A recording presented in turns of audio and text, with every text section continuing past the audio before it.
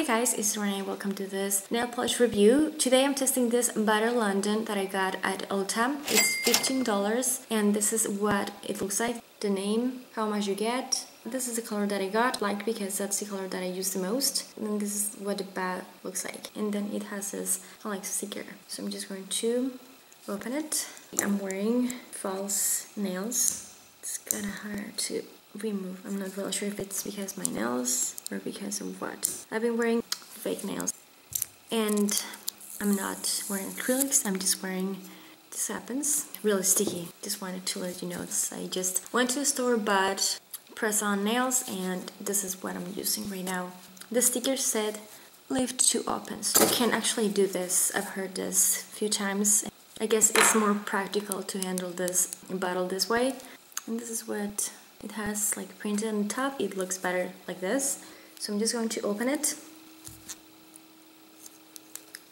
I just gotta say it's tight. Okay. It smells like any other nail polish. So I'm just going to start doing my nails. First with the lid, so I can know what's the deal with this one, and then without it.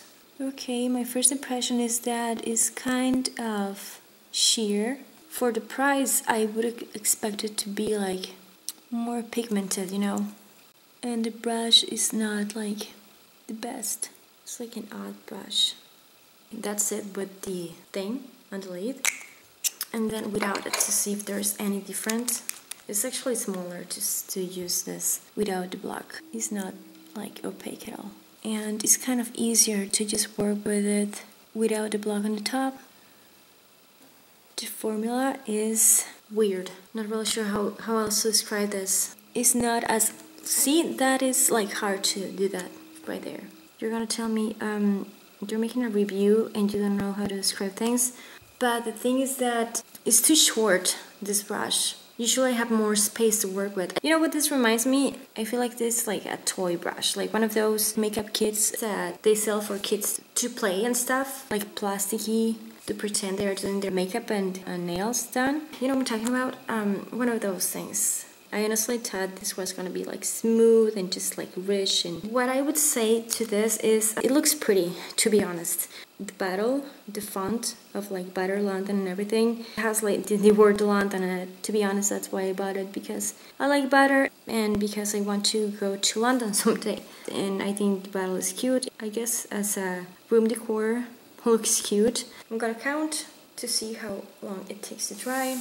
If you are in the position that you can afford this kind of thing, if you like the bottle and if you want to have like the collection, go ahead and buy it. It's like $15 and you can get a lot more for that money from other brands that are gonna be even better. It's always with this higher end like brands, it's like it's good but it's not the best and it's not like the only one, but it looks cute. In some of them I think I just need another coat, especially in this one. So it's been like 2 minutes. Stop right there. I'm just going to touch it to see if it's dry. It's still sticky, but it's getting there.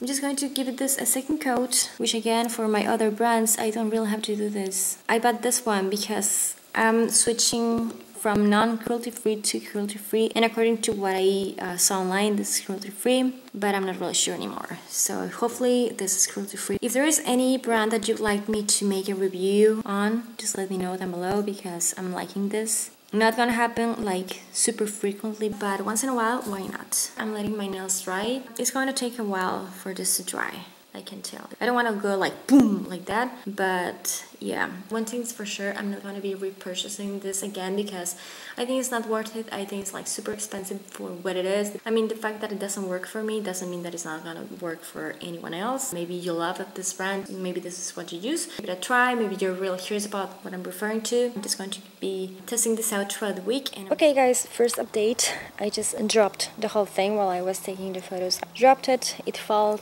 like twice, but nothing happened to the bottle. Although the drying time is too slow for me, when I dropped it, I just accidentally rubbed my finger with my clothes, and as you can see, I have the print of my clothing, this one.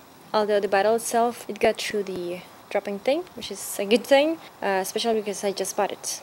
So different lighting, different day, different everything, but I just wanted to compare kind of like brushes so you can see that I'm not crazy. Personally, to me, the size of the brush does matter. The OPI is longer, so that makes the difference. To be honest, it makes it super easy to just paint the whole nail. The brush itself, I'm not really sure why they chose this kind of brushes when it's easier to just paint your nails with this wider brushes. Hey guys, it's been a week.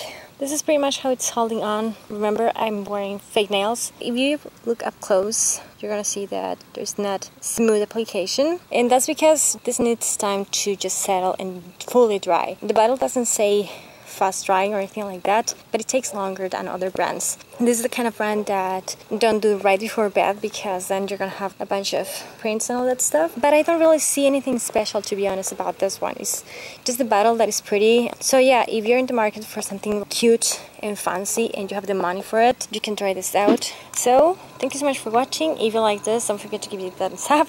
Don't forget to subscribe and let me know what you thought of this review. If I should keep on making more, let me know in the comments if you have tried this one and if it works for you. Thank you so much for watching, and I'll talk to you later. One thing's for sure, I'm not going to be buying another boat. Another boat? What? Maybe Better London can make a better brush. Well, anyways, I bought it, I'm going to use it, I'm going to be happy about it.